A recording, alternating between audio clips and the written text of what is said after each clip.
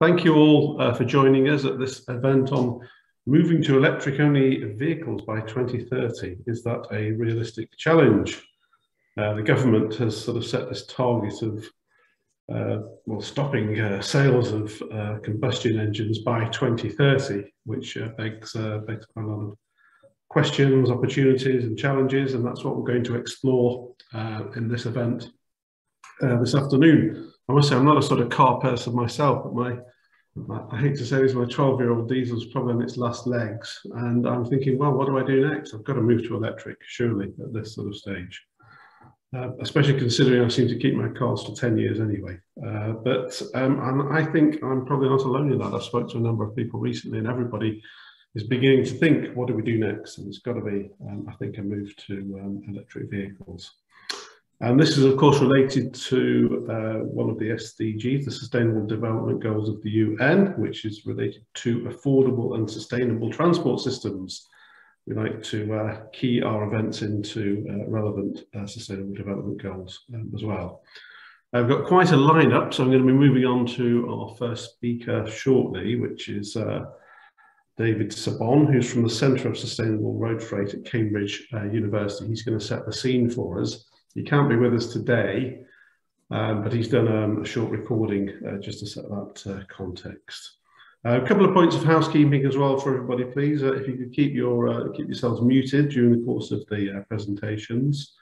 Any questions you've got, do put them in the chat box and we'll try to address those. We do have a Q&A at the end of the session. The event is being recorded, which I think has probably already come up on your screen for information. And the microphone is going to be handed over by speaker to speaker. I'm being made redundant today, I think, because we've got a range of speakers. Let's just crack on with it. And one final thing is that we are going to be, well, Oriane in a minute is going to put up a little bit of a quiz or a couple of questions for you in the chat box, which would be pleased for you to sort of take a look at now and answer, and then take a look at them again at the end of the session and answer them again to see if your minds have changed. Right. That's enough for me on the introduction. Oriane, over to you to set the ball rolling with Professor Sabon's presentation from the Centre for Sustainable Road Freight at the University of Cambridge. Hi, everyone. Right, share the screen.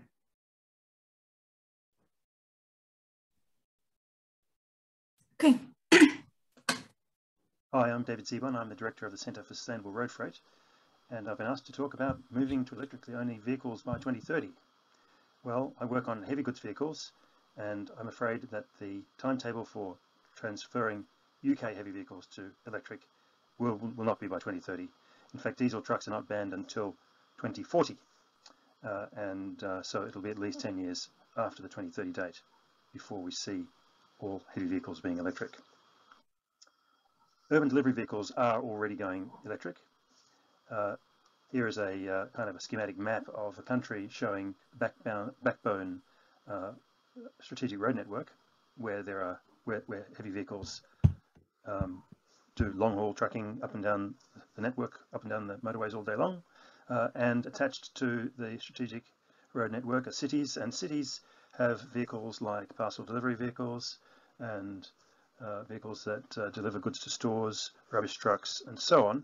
All of these vehicles are going electric rapidly, and I think by 2030 we'll look back and wonder why we ever drove diesel vehicles like this, drove diesel vehicles into our cities. So we can be pretty sure that that urban vehicles will be electric, and the reason for that is that they have short ranges and they can drive on a battery for the typical journeys they do, 50 or 100 miles around the cities doing multi-drop deliveries. That can be done by battery easily. And those vehicles are rolling out now. Things are a bit different when it comes to long-haul road freight that travels up and down the backbone network. Heavy goods vehicles use a lot of energy and require high power outputs from their motors, and that makes it difficult to run them on batteries because the batteries have to be heavy and they're expensive. So there are really three alternatives being considered at the moment. One is battery electric vehicles with very large batteries of order of 1 megawatt hour. Hydrogen-powered vehicles, which for a series of different reasons we don't think are going to be the answer, and so-called catenary powered vehicles. These are vehicles that have overhead cables like railway lines, like electric railway trains or trams. They have a pantograph mechanism which reaches up to the wires. You can see here in this picture. And electricity flows from the wires straight down to the motor and drives the truck forward. You can also charge small batteries on the vehicle while it's in motion. And those batteries are used to pass when trucks want to pass one another, and for the trucks to travel 30 or 50 miles at the end of their journey off the motorway network to a warehouse distribution centre some distance away. Basic technology is shown here. The vehicle has a pantograph which reaches up to the overhead lines. Electricity goes essentially straight down to the motor and through the electric drive. There is a battery, as shown here, and there can be other things attached. For example, there can be generators attached. They may use biogas, diesel or biodiesel, and they can supplement the range of the vehicle for when longer ranges are needed off the electric road network. We've done a bit of a study looking at the rollout of such a network and figured that it's going to take about 18 years. The first 3 years of that will be spent on a demonstration project which is underway at the moment. We're looking at a site on the M180 in Humberside. You can just see that in this picture here. There's a little mark there. That's a 40-kilometre stretch of road which is a demonstrator project, and we hope that that demonstrator will run during the period 23 to 2025. And then we're proposing 3 phases, 3 5-year phases of rolling out such a network across the country, and those 3 phases will take us from about 2027 to about 2042. The first phase would be 3,000 kilometres of network, as you can see on this slide. These are the most heavily trafficked roads in the United Kingdom. You can see that they consist of the M25 around London, the M4, M1, M6, A14, which goes across past Cambridge, and some roads up in Yorkshire, and Humberside, M180, M62, and so on. These 3,200 kilometres of roads would cost about £5.6 billion to build electric road infrastructure on, but it would cover nearly 50% of heavy goods vehicle kilometres in the UK on the strategic road network, and would decarbonise about 30% of all truck traffic. So that's a pretty good bang for your buck to get 30%, decarbonise 30% of the traffic for £6 billion of truck traffic. There's 2 further phases proposed, and by the end of all of that, we've got about 15,000 kilometres of road which has been covered, which has the e-highway infrastructure. Cost of about £20 billion. It covers most of heavy vehicle kilometres in the UK, and this would decarbonise 65% of all heavy goods vehicles. Now the other 35% are urban, so between those 2 things, the urban vehicles going electric over the next 10 years or so, and this infrastructure mentioned here, we would get to about 100% of all heavy goods vehicles. The 20 billion seems like a huge amount of money, but the current road infrastructure spending by the Department of Transport between 2020 and 2025 is £28 billion, which is 50% more than this. So you can see that this is a plausible amount of money compared to the scale of the roads budget. It would obviously require substantial investment, but nevertheless it's the right sort of scale. We can have a quick analysis of the finances, thinking about the cost of electricity. If electricity was sold to truckers at 25 pence a kilowatt hour, then the saving on fuel cost compared to diesel would pay for the additional cost of the electric vehicle in about a year and a half. So the electric vehicle is a little bit more expensive than the diesel, but the electricity is a lot cheaper than diesel if it's charged at 25 pence a kilowatt hour, and the saving made would be enough to pay the vehicle back in a year and a half. 5 pence of that 25 would need to go to pay for the wholesale cost of electricity. We think that if about 7 pence per kilowatt hour went to the infrastructure provider, it would pay back the infrastructure investment in about 15 or 20 years, and that means that the infrastructure could be probably paid for by private finance. What's left at the top of this 25p is 13p, about half, which would be very useful tax revenue for the government and would replace a proportion of diesel tax, which is currently diesel excise duty, which is an important source of revenue for the government. And you can see that here. This shows the 3 phases of rollout of the system. The baseline current condition is the current diesel tax, and then you can see that diesel tax decreasing with time as the 3 phases of rollout of the electric roads network proceed. So the yellow is tax from electricity, or could be a road tax, and what you can see is that by the end of the 3rd phase, the tax generating capability of the system is not too different from the current ex-diesel excise duty. If, on the other hand, you did this with hydrogen-powered vehicles, which I mentioned at the start, they are one of the possibilities, but hydrogen-powered vehicles are very inefficient, and that means that they're very expensive, and it would be necessary for the government to subsidise the cost of hydrogen, as you can see here, because otherwise it will be too expensive for freight operators, and their investment would never be paid back. So with hydrogen, because of the inefficiencies, the government would end up subsidising the cost of hydrogen for at least 15 years, if not more, and that would be very expensive. So not only do they not get the tax back, vehicle excise duty, but fuel excise duty, but in fact they have to pay a subsidy to make hydrogen cheap enough for fleet operators to use it. Otherwise they'll just continue to use diesel. We are currently working on a feasibility study for a demonstration project. This study is due for completion around the end of March 2022, and it's looking at the feasibility of completely electrifying the national logistics system, the national road freight system, using a demonstrator in the area between Immingham Grimsby Port on the east coast and Doncaster, encompassing the M180, which will be equipped with electric road system, overhead catenary cables, and logistics facilities around Doncaster, where there will be battery electric urban delivery vehicles in operation. So this will demonstrate that the entire UK road freight logistics system, all different aspects of it, can be electrified. So here are the conclusions. Diesel trucks will be phased out by 2040. Urban delivery vehicles are going to be electric probably within the next 10 or 15 years. We think that an electric road system is the best for long-haul freight. It's practical and well tested in a number of demonstration trials in Europe. It's got high technology readiness level, lowest total cost of ownership, lowest energy, lowest carbon, and it's a financial triple win for the vehicle fleet operator, the infrastructure provider, and for the government in terms of tax revenue.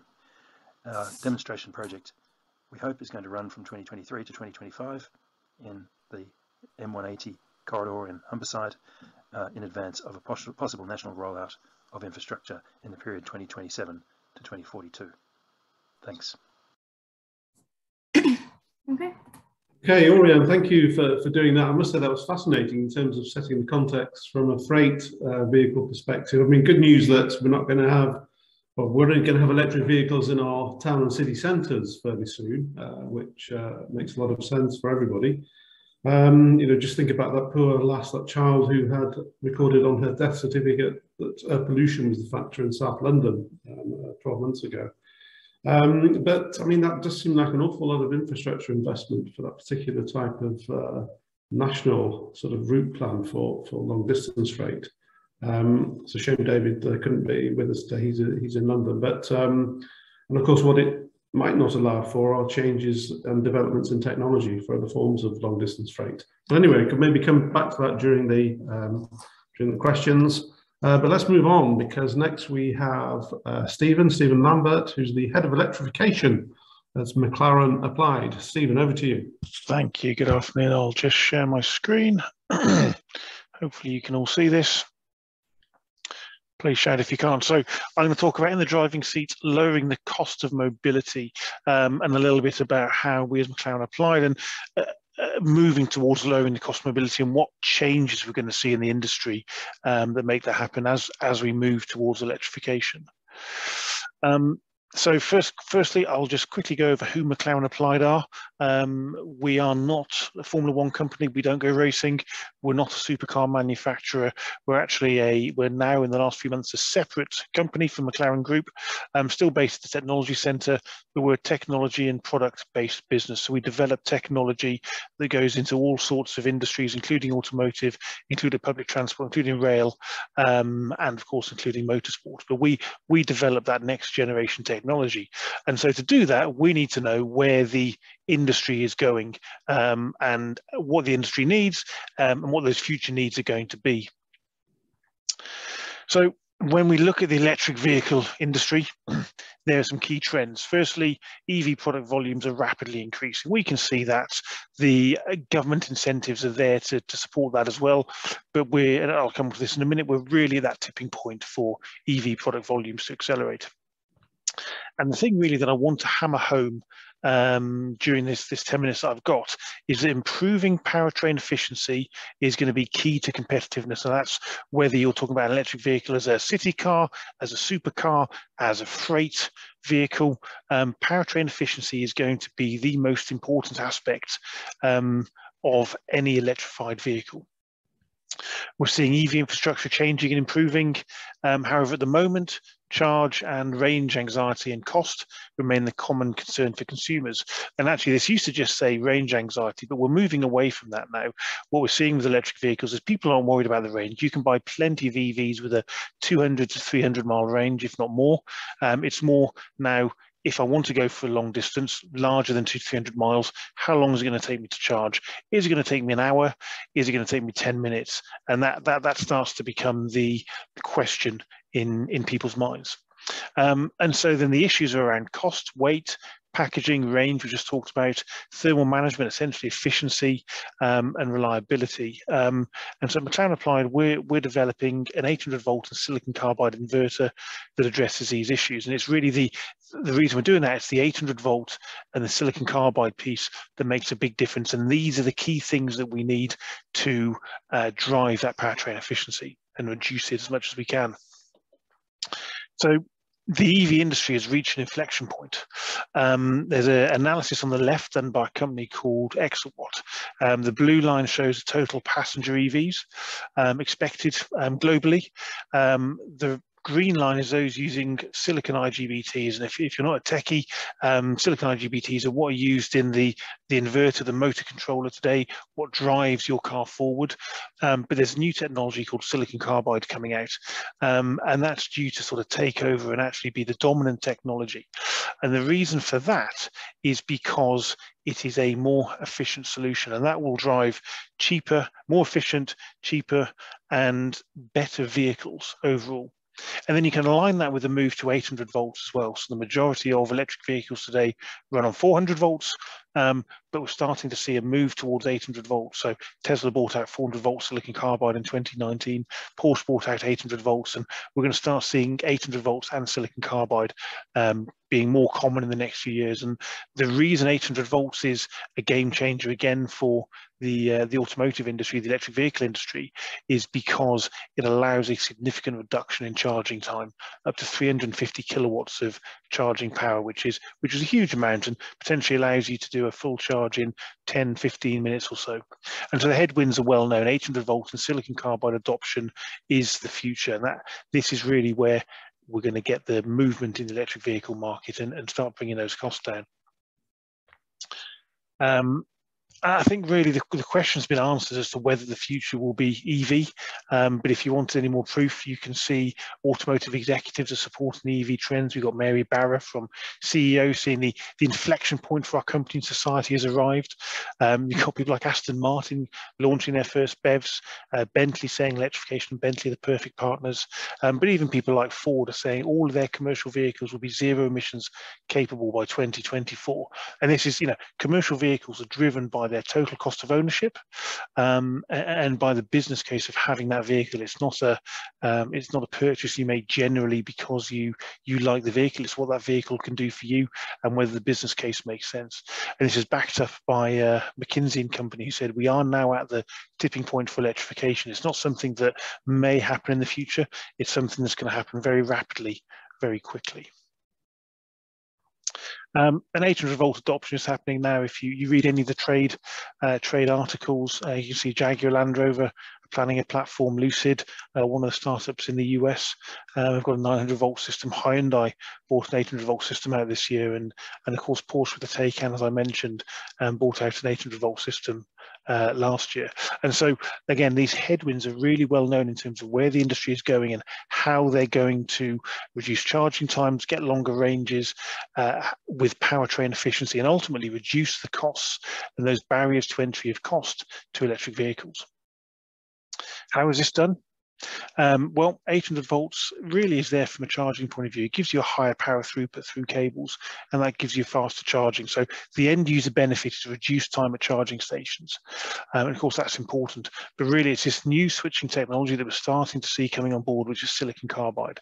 That gives you higher efficiency, but also higher switching frequency. Now, we won't get into the detail here now, but ultimately that allows you to go to a smaller and lighter motor.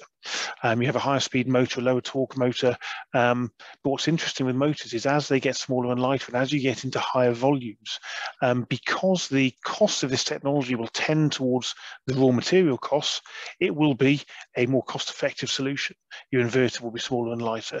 Your battery, again, the battery is probably the single largest cost item on a vehicle, on an electric vehicle. If you can reduce the size of that battery for the same range, then you're making your vehicle much more cost effective, and of course much more likely to be purchased, and the cooling system can be reduced. So we would typically see a 60% reduction in cooling by moving to these technologies. And a longer range, typically about a 7% increase in range, or you can translate that to a 7% decrease in EV battery requirement. So these are two technologies that are going to be transformative for the automotive industry and electrification moving forward. And so then the next question is, well, what can the UK do? How can we really make the most of this technology? So one project that McLaren Applied are involved in is a project called Escape. This is a government-funded project, but we are setting up a UK-based supply chain for these technologies so that actually the UK can become a serious player and really part of the electrification revolution globally, but from the UK. So we go all the way into epi-layer growth and device fabrication in the UK, and packaging all the way up into actual components that will go into vehicles as a tier one. And so this is really important that we set these supply chains up and we put the UK in the driving seat to be the suppliers of the future of these transformative technologies. Thank you very much.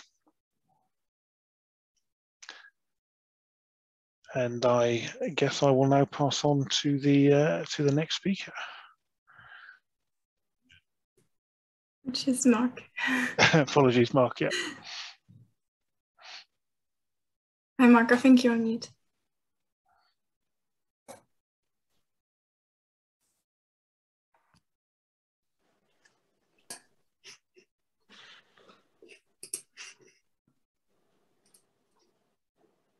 Thank you. Thank you, everybody. Let me just get that up in one. There we go. Thank you, everybody. Thank you very much, Stephen. That was very interesting. 800 volts is the way to go. And good afternoon, everybody. My name is Mark Samways. My company is Fleet Alliance. We are one of the UK's leading contract hire and fleet management. We currently manage one of the largest fleets in the country with over 37,000 cars and light commercial vehicles on the roads today. These range from, these are from our customers, which range from large corporations all the way down to one-man bands, and not forgetting we have a direct-to-consumer channel to individuals. So primarily, we are a business-to-business fleet management company, and we work very closely with all the UK's major leasing companies, from Lex and Arval and LeasePlan, etc. So all of them work with us. Our mission is to convert all of our fleet to electric by 2030. And how have we faced this challenge? Quite simply, we try to lead by example. all of our own company cars are now pure electric. Personally, I've been driving an EV since 2011. I remember my first one, which was a little Peugeot Ion, and I'm sure many of you out there will remember that. I remember it because on a cold winter's day, not unlike today, the car had a range of no more than 35 miles. So it was really only suitable for the local trips in and out of Cambridge and around the immediate area. Back in those days, it was home charging only, as there was almost no external infrastructure. And the cars and the infrastructure have come a long, long way in the last 10 years. But our focus today is where they're going over the next 10 years. So as a company, we are on the front line. We are speaking directly to the drivers, the fleet managers, and the company owners on how best they face the challenges with their own fleets and businesses. How do we do this? Leading by example and driver education. So I've started off with the bosses and directors of the companies. This was something I put together early this year. A lot of my customers, the bosses of the companies, were driving Range Rovers. The Porsche had recently launched a Taycan, and the simple graphic shows the cost savings over a 3-year lease are, with this particular driver, he personally saved £39,000. That's personally, that's in his bank account. This led a lot of the directors of the companies to start the move to electric vehicles. It was the companies leading by example. In turn, they're educating their drivers. So how do we educate the drivers in the company? So we approach a company, we use a tool which shows what it actually costs that company to have the car for a 3-year period. So we include the rental, the VAT, and the tax relief. You're able to reclaim from a leased car all of the corporation tax over the life of the lease, not just the first year, the life of the lease. Substantial savings can be made over the lifetime of the car. As we filter down, we have the middle management companies, the bosses like the EVs, the directors are driving EVs. We found it filters all the way down, and the bosses lead by example. Middle management starting to drive PHEVs and EVs all the way down to the staff of the company. Now, the staff are our final challenge. So what we did as a company, we introduced a salary sacrifice scheme. So the way that works is the company leases a zero emission car on corporate terms. The employee makes a sacrifice from their gross salary to pay for the lease. And this includes insurance. Everybody saves money, and the company car drivers are acting responsibly in driving an electric vehicle. One of my last comments, as I have a limited time of 5 minutes and we're nearly up to that, is we are very much ahead in the provision of EVs. And before I hand over to Phil Gray, I wanted to put this slide. So for every 52 new plug-in cars that are registered, only one charger is being installed. That's public chargers, I will add, and that must change. So thank you, everybody. I condensed that very rapidly, and I would like to hand over to Phil Gray at Oomph.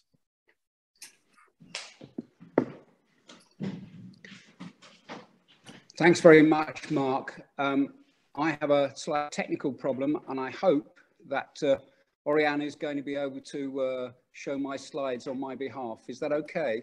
Yeah. Okay, so do you want to kick off? Okay. So there it is.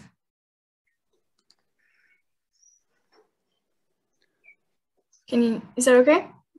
I can't see anything yet. Apologies. I can see it though, yeah. I think everybody else can see it. I think Mark will have to go blind. So you're on your first slide, Mark. I think you just have to say which slide number Mark's on, Oriana. Okay, what I'm going to do is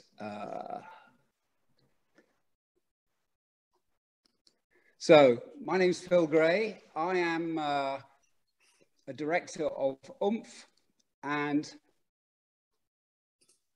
Oomph, I've just pulled this up on my own screen so at least I can see it. So first slide, Oriana, are we there? Yeah.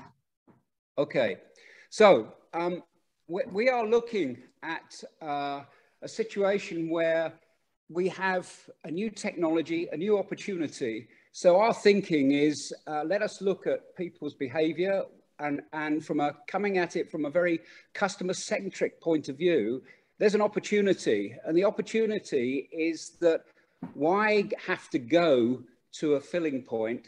Why doesn't that filling point come to you? So we are looking at disruptive thinking here in helping change people's behavior towards a more convenient life.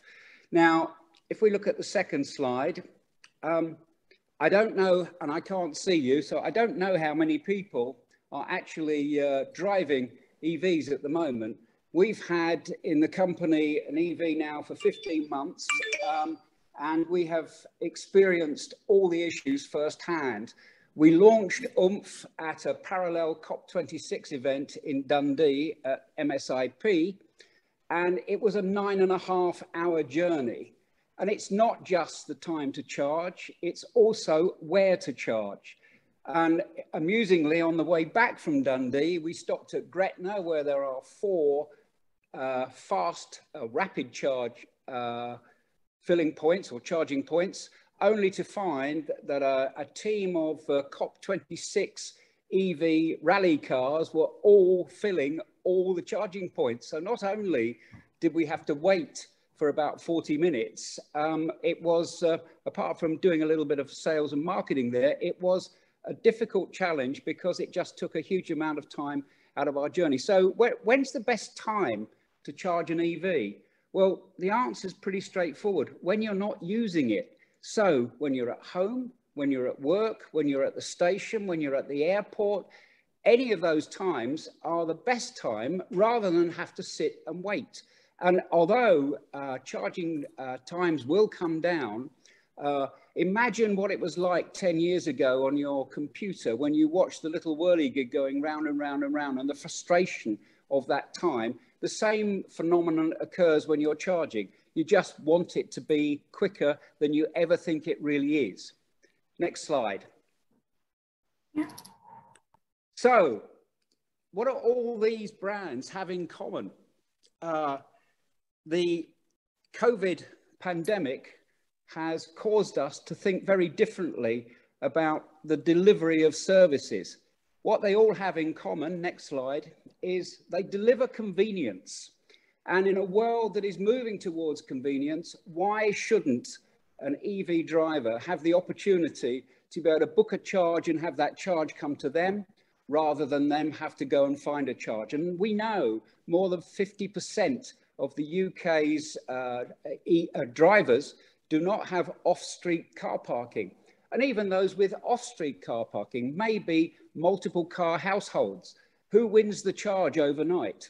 So these situations are ones that we've addressed. Next slide. And we've launched an ecosystem of mobile charging. We have a battery pack which is capable of delivering 40 miles of range in 12 minutes. That battery pack will sit inside, in this particular case, our Audi e-tron EV, and be able to deliver between 8 and 10 charges per working shift, depending on the distribution of that charge. So our aim and our objective is to be able to charge our unit from renewable sources, discharge that to a consumer, an EV consumer, and have a software package that it manages the whole of that service, providing us ultimately with a net zero opportunity. Next slide, please. So our belief is that mobile EV charging will be the next last mile delivery. We have a number of very interested parties who are keen to offer such a service. If you could imagine ordering your Ocado groceries and at the same time pack a 20-mile or a 30-mile charge, then that will provide you with a new convenience opportunity. So we hope that with this company, Oomph EV, will encourage adoption of EVs, will alleviate the range anxiety. And whilst appreciating what Stephen said earlier, range anxiety will come down. It's not something in perception terms that at the moment people are recognizing that it will reduce. They're actually having to change their driving habits completely, simply because it's not about charging time, it's about where chargers are. And if you have to detour off your route, then it becomes a very frustrating and irritating situation. So we want to be part of the new convenience living.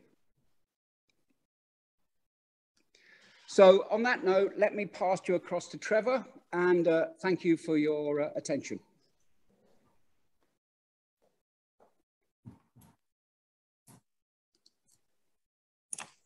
Thanks very much, Phil. Hopefully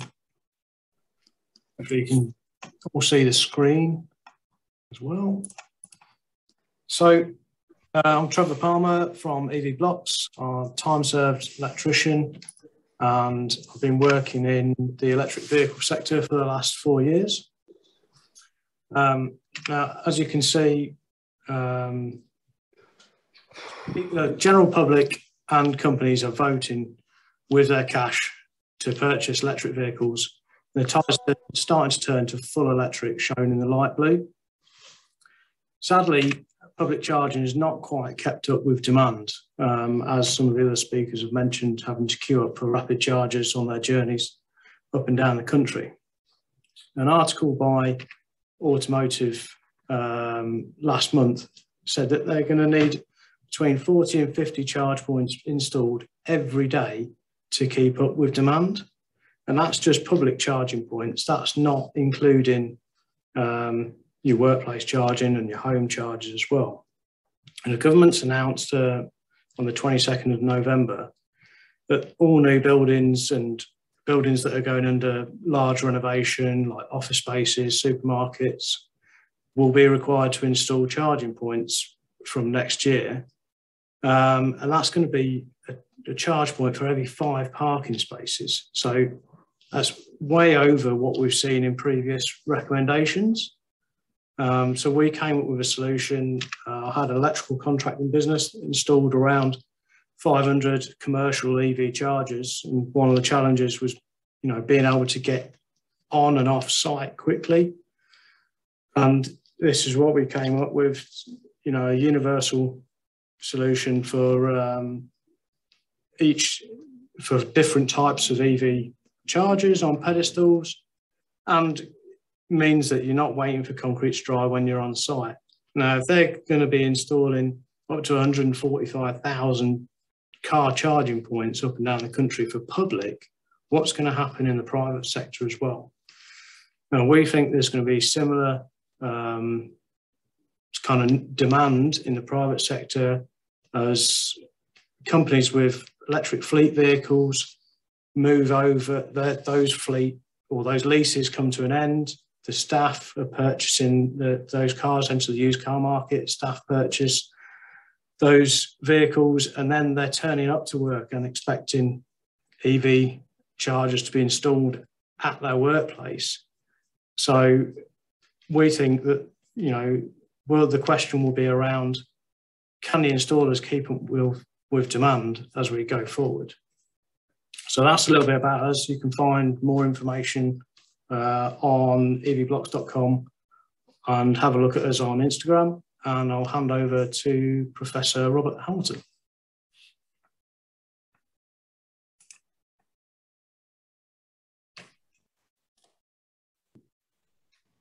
Thank you very much. Now I'm going to try and share this screen. So bear with me one moment, guys. Can you see that? Not yet, no.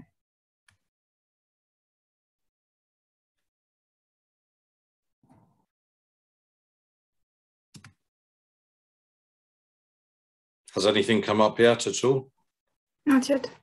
Okay, this is good. Good start. let's share this.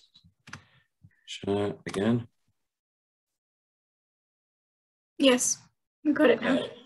So can you see the the PowerPoint presentation? Yeah. Perfect. Okay. Right. Thank you very much, Stephen, by the way, from McLaren. Very interesting. Mark, I'll be speaking to you as well about something to do with a rental of our fleet as well. So that was very good. And Phil, I know one of your colleagues, Morag, I think she was working with you. And EV blocks, great idea. So I'll talk to you after this. We've got a couple of projects where we are actually looking for something that you have. So thank you so much. Yeah, so EVs, electric vehicles, energy storage. We are a multinational company manufacturing in the States, China, India, and also Bangladesh. As we've all spoken about already, the transition to electric mobility is probably one of the most transformational shifts of our time today. I'm not going to bore you with these things because we've all been talking about the same thing, but EV adoption rates, we all know where they're going. We're at that precipice of there's more EVs sold now than diesel or petrol cars. I think the figure was 50-50 as of the last year. So what we see is EV charge demand has to go up, and the investment required is whichever one you look at. I mean, everyone's giving you different scenarios, but we're talking about billions of infrastructure that's required. So the OEMs are transitioning. A little bit about BMW, Daimler, Ford. We all know what's happening. We've seen the rise of the first EV companies such as Tesla, Rivian, Byton as well, and of course Polestar. We see that the governments are committed. In the UK, we're having new legislation put in, and across in the States, there is a multi-trillion-dollar infrastructure program going on right now. And of course, Biden has just recently said he wants 50% of EV sales by 2030. How likely is that? So with the acceleration of EV adoption, utilities and businesses are looking for EV charging solutions that can help the grid and also not put a strain on it. The cost of disruptive change has shown time and time again the need to reimagine and capture new opportunities. So similar to what Phil was saying about maybe bringing power to you, that's something else we also do. What is holding back parking operators, for example, and councils from introducing EV charging? We all know it's got to happen, but utility power, sometimes when you speak to the local DNO, they can't give you more power. And it goes hand in hand with, I think it was what Mark said, and definitely what Stephen said about customers and people with EVs aren't necessarily worried about battery anxiety. It's all about how long it's going to be. So more power that's required to charge the vehicle, there's going to be a greater strain on the utility. So there's also high upfront costs, and of course, the energy costs that we've been talking about so far, they're all over the place, up and down. So how do existing EV charging network solutions work today? Straight into grid, EV charger. A little bit about it here. So of course we are recording this. I'm aware about the 5 minutes. Grids in many regions are under increasing strain. So we're saying to roll out EV charging, utilities need a solution that delivers power, increases revenue through EV charging to pay for it, is easy to install, and can scale as EV adoption scales. So we address the issues of available power, we optimize the grid, and we increase reliability and resilience. How are we different? Well, we're using utility power, battery storage, either using renewables to power EV charging devices. And we also have a portable option as well. All of our units are also able to run on a demand-side response program, therefore putting money back into the grid at ridiculously high rates. So we're increasing the available power without upgrading the utility grid. So imagine you have a 50 kilowatt supply. We're able to deploy that energy and optimize that and give you 250 kilowatts of available charging infrastructure. a little diagram about how that can work within a parking infrastructure. Again, hotels, we can put these units in. When it comes to the gas stations, we have portable devices as well that can be deployed, as well as having the EV charging devices. How it would work in let's say, a car dealership. So if you look at the top, we've got ultra fast charging, typically 350 to 450 volts. So, sorry, amps. We've also got a system, or kilowatts, sorry. We've also got smaller 50, 100 and 150s. So we're really focused on DC fast charging. Capable of being deployed anywhere, so you can run them off grid connection, wind, solar, hydrogen, LPG, whatever's available. We are unique in that respect. Optimized energy management, so we can maximize profits for a business, reducing energy costs, flexible models to suit any business. So we actually deploy these free of charge to most companies. So where we would make our money to pay for the units, we would charge energy as a service model. So we're deploying these free to every council, gas station, and we're deploying them free of charge as of January the 1st. So host owned, EVES owned, hybrid. Revenue growth, accelerate EV adoption with us supporting charging solutions. So they're scalable, they're smart, they're mobile, safe, flexible, fast, and obviously commercial. Now I'm aware that I've gone over the 5 minutes, so I'll stop here. There's plenty more that I could go through. So how does that, any questions at all so far? Well, that's very good, Robert. We're just conscious of time, so we're going to keep on with the presentations. I'll stop.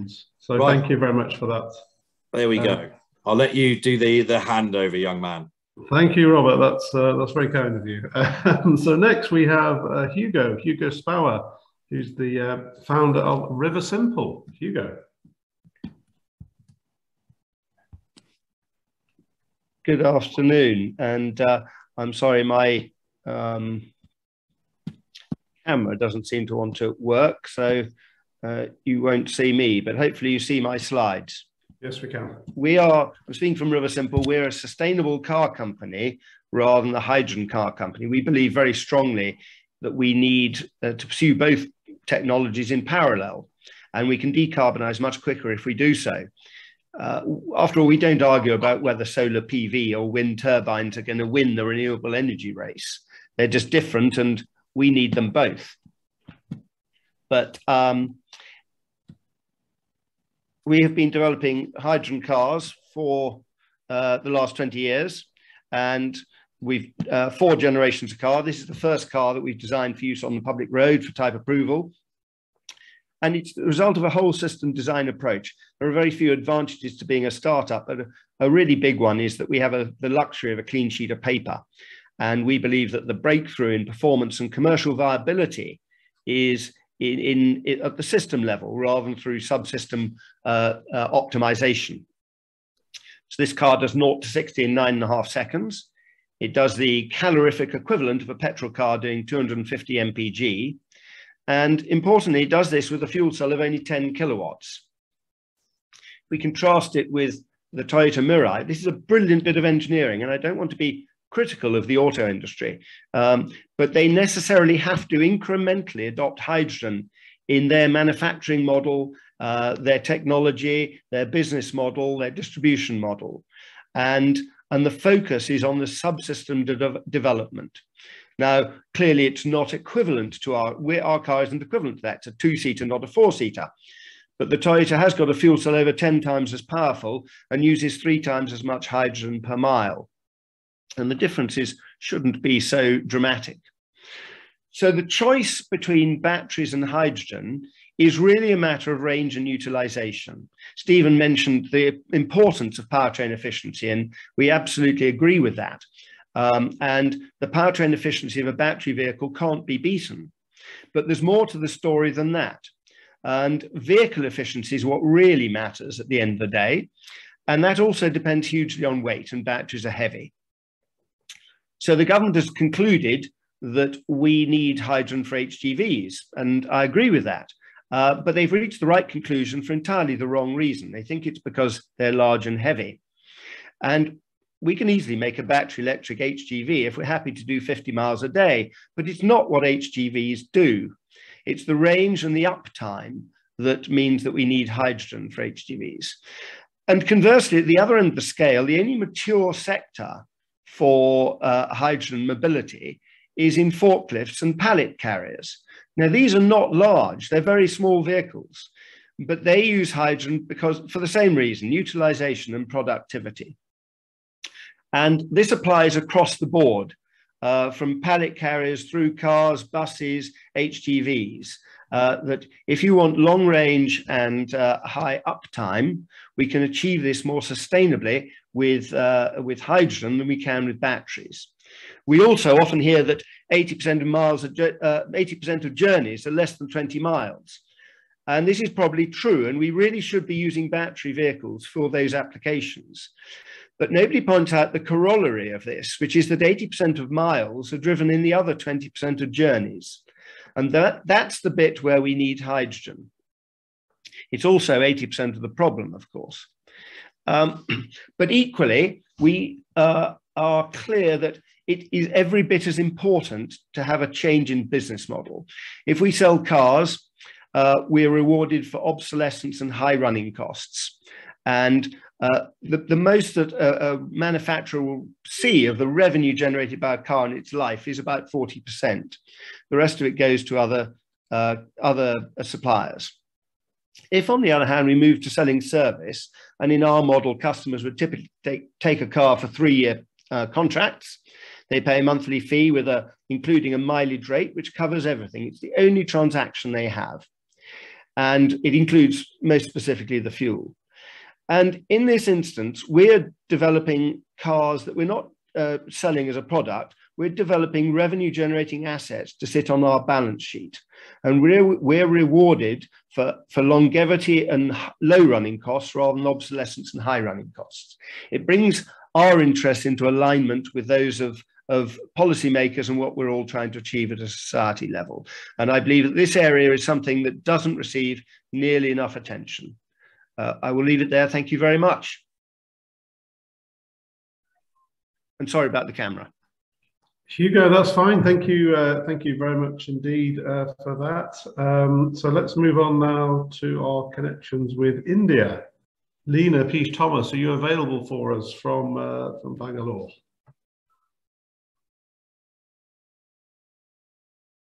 Oriane, do you know if Lena is with us? Yes, she should be there.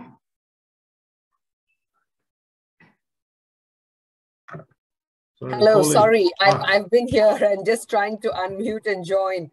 Let's say, muted myself and was talking to myself. Just a minute, yeah. It wouldn't be a Zoom meeting without somebody being. Yeah, okay, so hello everyone. So happy to join you all, from Bangalore, India. So we've been, members of Cambridge Clean Tech, and also GBI's UK office is based out of Cambridge Clean Tech. And we've been working very closely with the ecosystem to look at how we could bring European and UK technologies, especially in the clean tech space, into it. And also from India now into UK. So I'm very happy to talk to you about our focus on electric vehicles, which is growing. I think many of you would have seen images of India where transportation and greenhouse gas emissions coming from diesel-powered vehicles is the second biggest creator of, second biggest, source of greenhouse gas emissions for India. And this is an area where we believe that if we support the transition to cleaner, sustainable mobility, it can have a big impact for India and the world. So with that in mind, we wanted to share a bit about the Europe-India EV Ecosystem Connect platform and what's happening in in India in this space is very important. Just hold on, I'm trying to move to screen share slide mode. Oops. Hold on.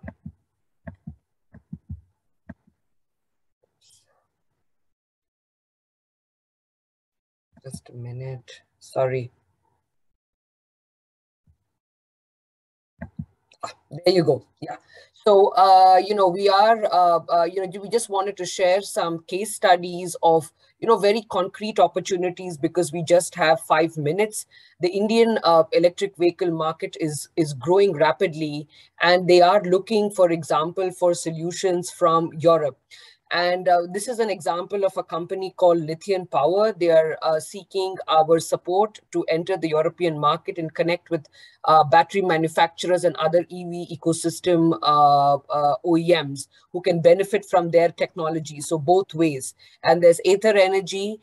They have now set up an office in Europe and have approached GBI to support them with European EV ecosystem connects, for example.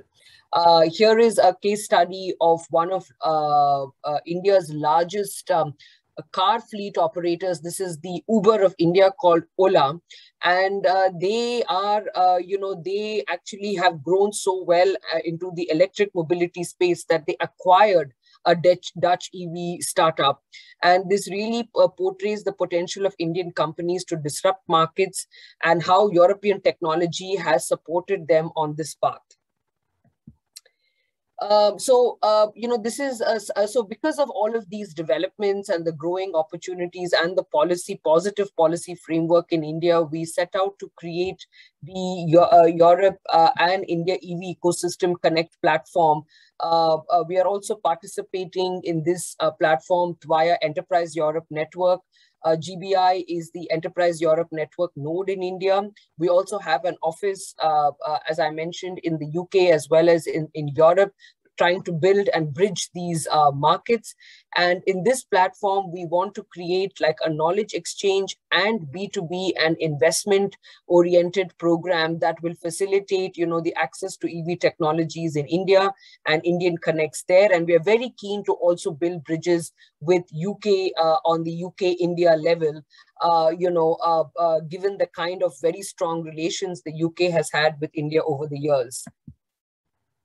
And just to let you know how we support, these activities. Now, currently, we are working with the Indian companies in concern. We are talking with, Finnish organizations that want to look at fleet management. We're talking to German electric vehicle companies that want to enter India, apart from the couple of Indian examples that we just shared.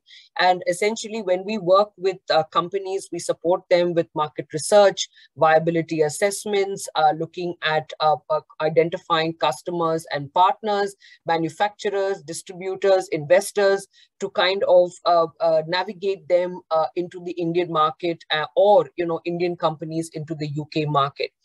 And in a nutshell, before I wrap up, this is a quick sense of the process, apart from the case studies, to give you a sense of how we kind of manage cross-border movement of technologies, right from market validation, connecting with potential customers and partners, and looking at the localization strategies. So with that, it's a short thing, but I'm really happy to connect and look at all of the exciting European and UK tech companies. Hope this has intrigued your interest in India, and I look forward to developing connections with all of you. Thank you. Thank you. Thank you very much, Lena. Thank you for that contribution from Bangalore. And now over to Sylvie, who's going to just say a few words on our Mobimix program. I'm just conscious of time, so if you could zip through a few slides, Sylvie, that'd be great. Thank you. Yeah, thank you, Martin. So yes, I'm here to present you a European project called Mobimix. We heard about e-cars and e-chargers, but can e-cars and vehicles in general be part of a wider mobility plan?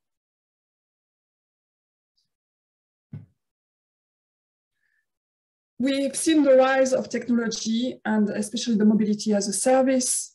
We've seen the rise of different technologies to be able to go from A to B. But there is really a need for effective collaborations between the public sectors and the private sectors, and probably to establish new policies. The Highway Code was implemented in the UK in 1931. Is it maybe probably time to have something to look at shared mobilities within cities and create something?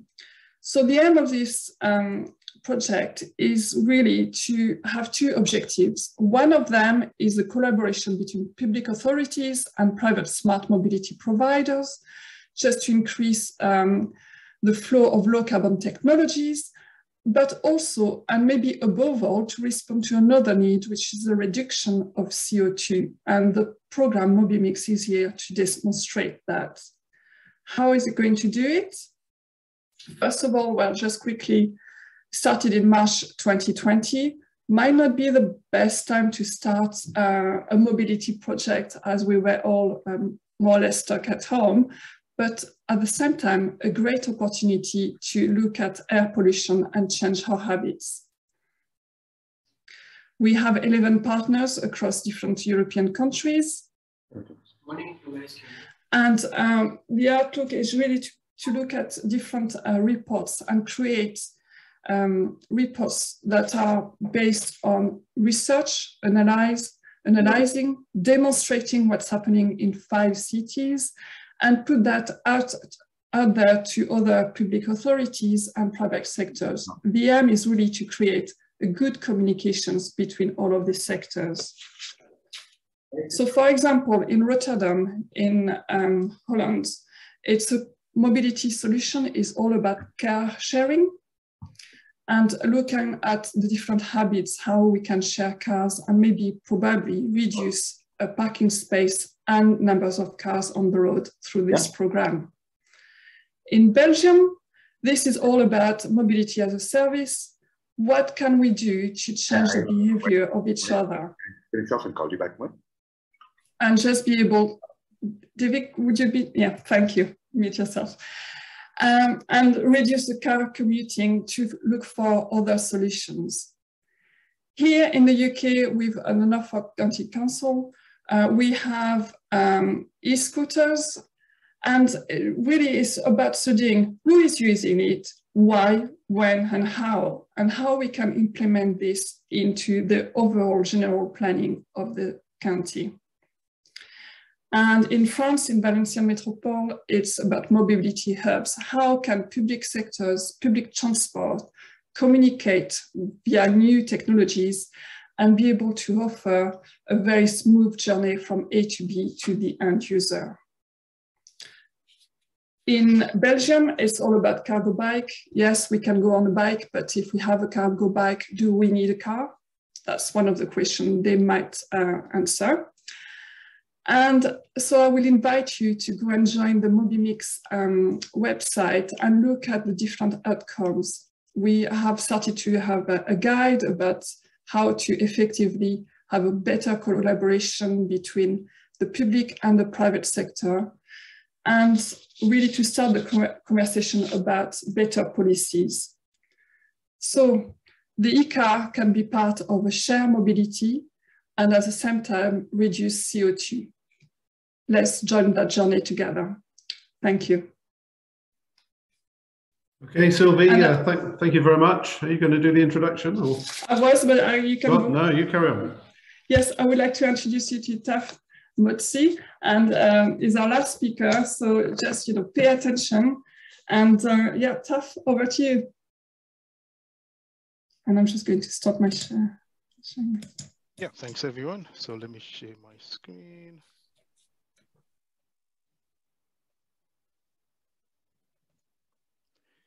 Can you guys see my screen?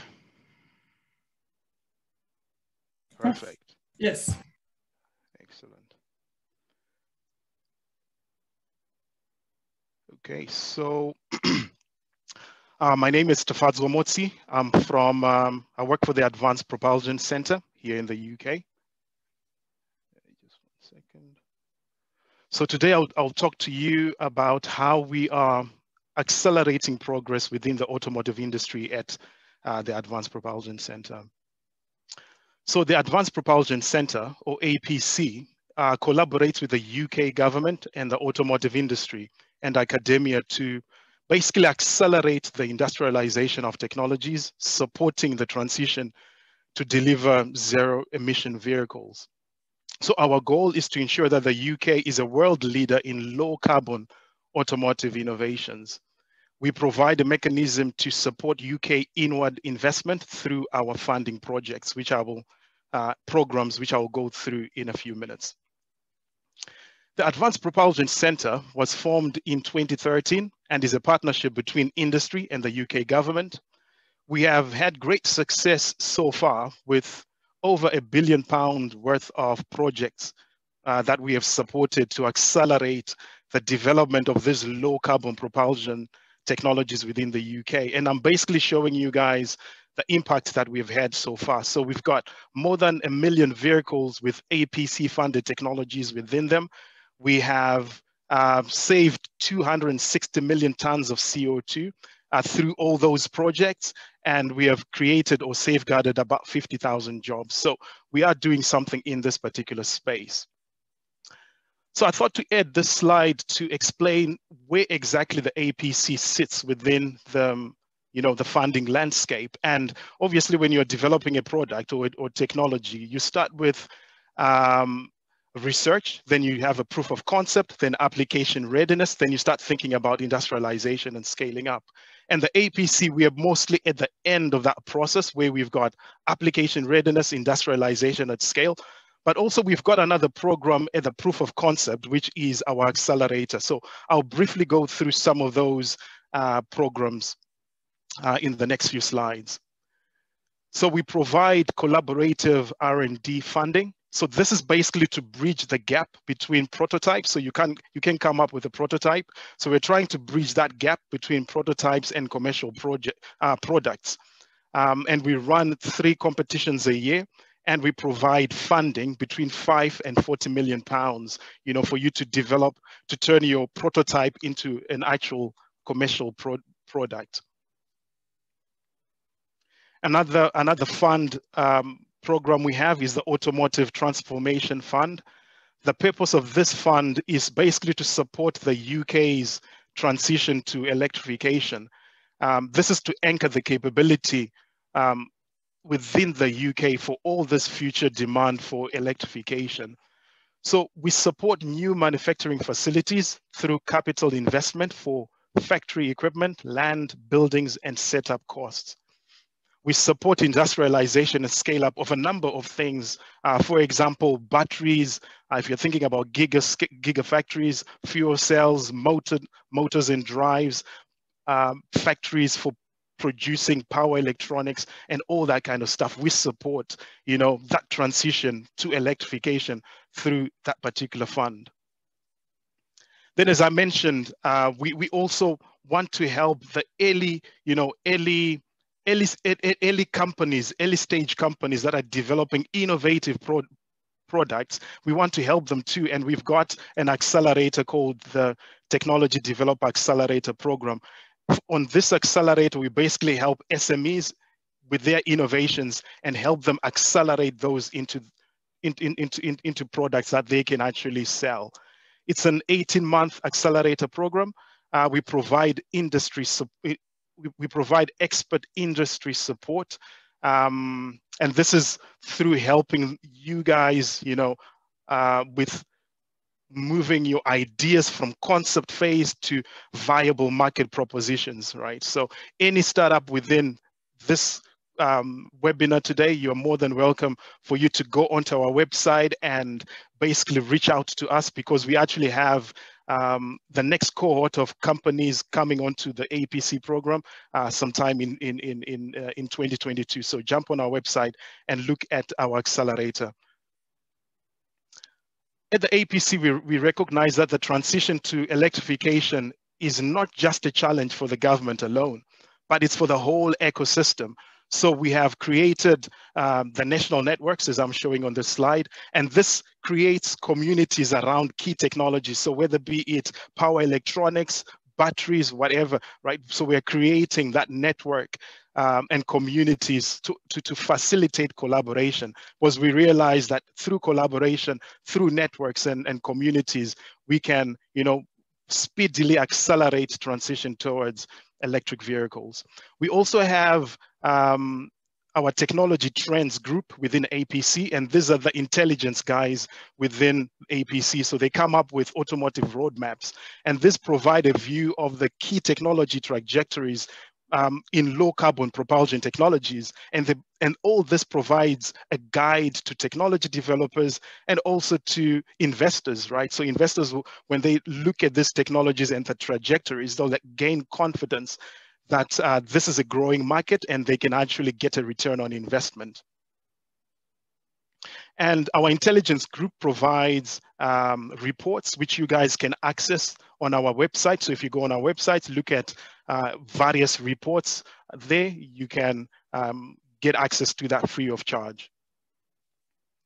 So this is just a little bit about the APC. Obviously, I had 5 minutes, so I didn't have quite a lot of time, but this is just a little bit about APC and how we are playing our part in facilitating the acceleration towards electric vehicles through all these funding programs and our accelerator program. Thank you. Over to you, Martin.